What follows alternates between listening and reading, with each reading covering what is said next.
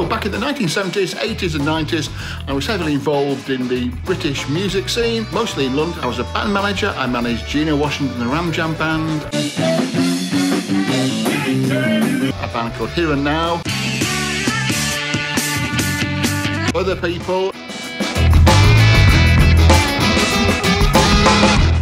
And I ran various pub venues, and I also wrote about music for Time Out. That was later on. And then I promoted shows at the 100 Club and the Borderline and places like that. And here are 5 acts which are as good as the big superstar names.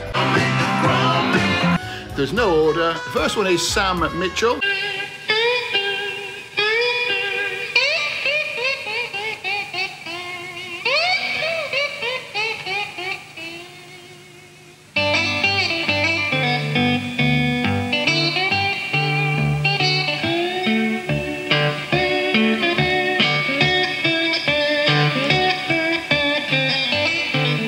I've already made a video about him. You can see a link in it, so there, and there'll be one in the description.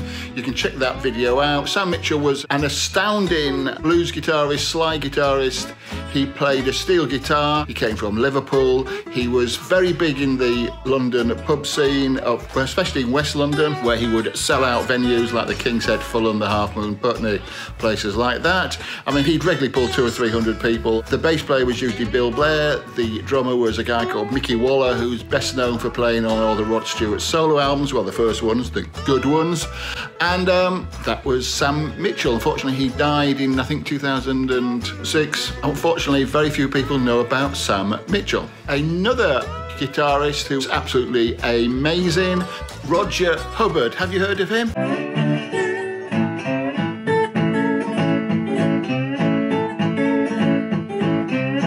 He is still going now. I put him on a few times with his band Buick 6. He was active in the 1970s and 80s. He was a phenomenal slide guitarist. Muddy Waters, no less. He's quoted in Sounds magazine saying, Roger Hubbard is as good as any guitarist in the UK or America. Came from Brighton and he played in the London folk clubs in the 60s. I first heard about Roger Hubbard because my dad wrote a review of his record in Rolling Stone magazine back in the early 70s. There are a lot of barriers to entry when it comes to emulating that music. There are cultural barriers when it comes to the lyrics. It's technically difficult. Roger Hubbard is one of just a handful of people who can play like John Hurt or Skip James or Booker White or Robert Johnson or Bo Carter in a way that's authentic and accurate and also creative. He dropped out of sight. He was tipped for stardom. Basically, what you've got to bear in mind is the people that we see now who are like people like Eric Clapton.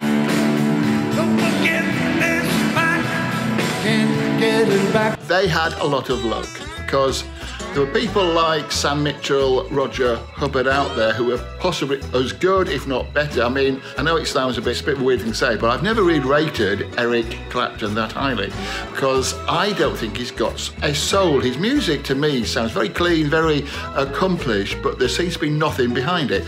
And frankly, some of his comments he made back in the 1970s or 80s when he was out of his head on drugs, he's basically being racist on stage. Now, to be honest with you, nobody forces you to stand on stage and say anything, even though he now says... Just foreign people kind of thought, well, they're taking over the country.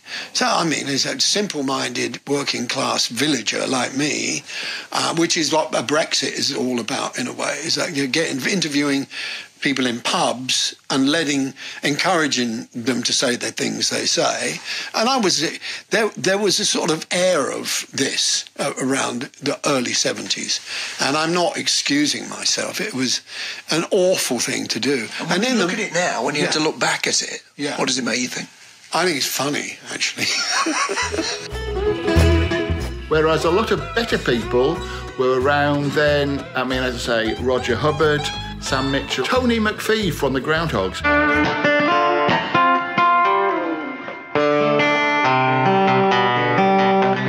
Soldier, fix your bayonet before the enemy comes. Now, the Groundhogs had a huge success in the late 1960s and 1970s, but then punk came along and they got swept. Plus, their manager, a bit of a gangster called Wilf Pine. What persuaded you to do the book The Englishman and the Mafia with John Pearson? I think The thing is, Barbara, I think everybody's got a story somewhere along the line.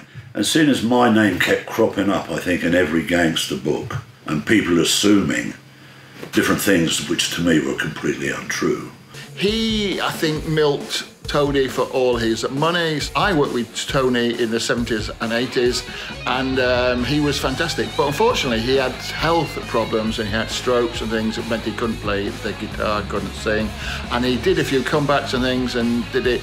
But unfortunately, it's not worked out for him. Now, you mention it to like people, they won't have heard of Tony McPhee. It's a real shame. I'm not even really into the heavy rock thing that the Groundhogs became.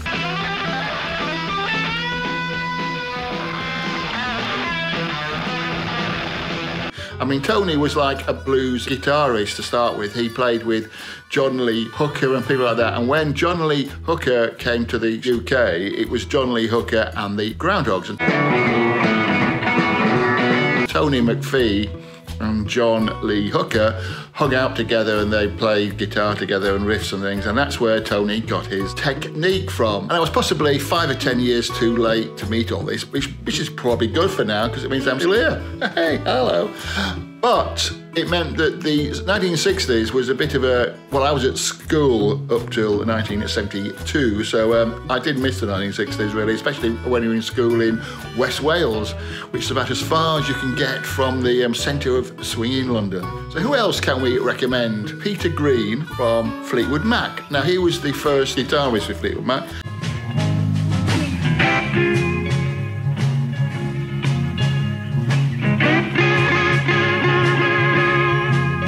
I never saw him in those days, but I saw him afterwards and he was a mere shadow because he had a breakdown and he had problems. Well, that was the condition I came out of the ECT room. And that's what it did to me. It made my head feel like sort of brickwork, sort of like it was shaped like a hair, but it was sort of, you couldn't use it, you couldn't make it, I couldn't think, you know. But even then, I saw him at Dingwall's, I think it was, sometime, I can't remember, it was 80s, was it? But I do remember he played for not that long, I played for about 50 minutes, as I recall. And during that time, there were like 4 or 5 little sparks you can see, yes, that guy was, behind that shell that he'd become, there was something exciting. And of course, that was what the early Fleetwood Mac was, when it was like a British band. And there's someone else there lurking in the background, because Christine Perfect, who went on to become Christine McPhee, was the lead singer in Chicken Shack, which was led by a blues guitarist who's still going now. I put him on at my last show that I ever did, which was at the Winter Gardens in Margate, and that was Stan Webb's Chicken Shack.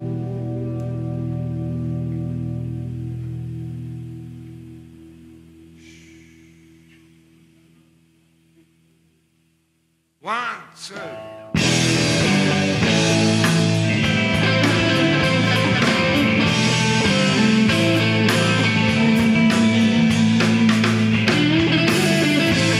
And Stan Webb, again, had a big hit in the 1960s with Christine Perfect, later McPhee, singing I'd Rather Go Blind. But Stan, again, a guitarist, I'm not supposed to say this possibly, but when I used to put him on at the Borderline and the 100 Club, he frankly used to drink a little too much, I would have suggested. I've seen Stan on stage where he couldn't actually speak because he was so drunk, but he could still play an amazing solo on the guitar.